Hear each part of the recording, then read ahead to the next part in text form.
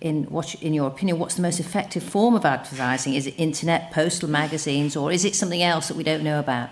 I think all of us wish we knew the magic formula to what the most effective form of advertising is. I mean, it's tricky. It really is trial or error, and unfortunately you need to make a lot of errors before you get the formula right. So you do need to make sure that you do have a budget, and part of that it has to be expected not to work.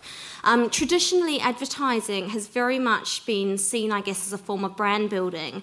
And I think as fashion brands would all love to do gorgeous glossy ads with a beautiful model and whack our logo on and pop it into Vogue. But unfortunately, we just can't do that. And more, all of our investors and our companies, are asking for more accountability. So the actual form of advertising is changing quite dramatically.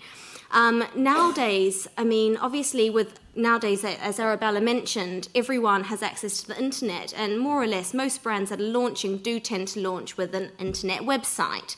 When you're looking at advertising online, it's not just about banner advertising and little button clicks and things like that. In fact, there's a lot of banner blindness that's going on. So a lot of people in the industry are saying, you shouldn't really go that way. You should think about other alternatives, such as sponsoring something that's relevant to your brand or a part of a website. Apparently, it may give a little bit more response.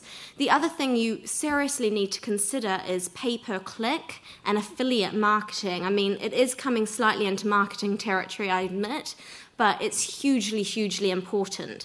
Pay-per-click advertising is basically when you buy keywords, and every time someone clicks through these keywords, they go to your website, and you have to pay a little bit of money, and you can put a cap on that. But it's really important because 90% of people looking through the internet and searching for something use search engines.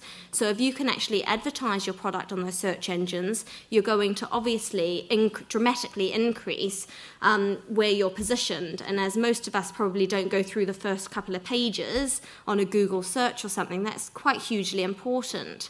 Affiliate marketing, in comparison, is actually where you link up with a number of partner websites. They're almost like portals.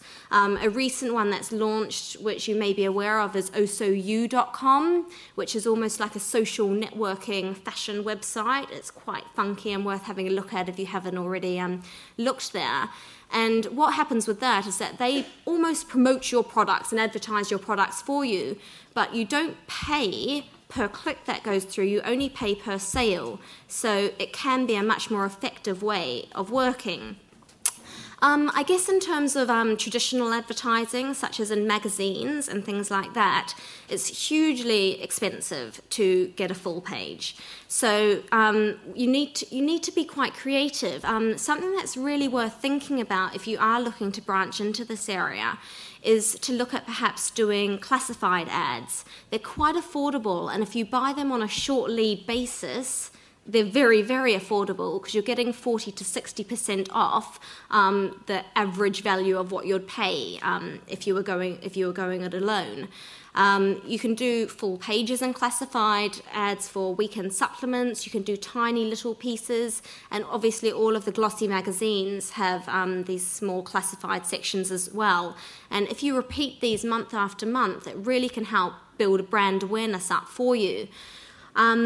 When you are advertising, it's really, really important that you can try at some stage to measure your effectiveness. And this is really tricky because advertising is notorious that you can't measure it. And obviously when you've got a lack of money or something like that, it's pretty much the first area of the marketing mix that gets slashed.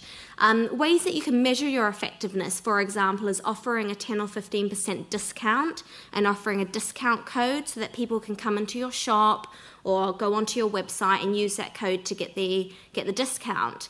The other thing that you can do, which we've found at Adeli much, much more effective, is for actually when people sign up to your mailing list, is to have a little drop-down menu or ask them, where did you hear about us from? It seems to be that people don't tend to use these discounts, but are quite happy to tell you where they heard about you.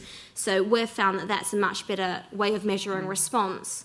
I mean, obviously there's other areas, such as direct mail. We've just done a trial of this, of inserts into a number of glossy magazines, such as Red, Eve, InStyle, Marie Claire, and Easy Living. If any of your subscribers, you would have seen our insert in your December issue. We're just trialing these at the moment, so it'll be quite interesting to see what the response is.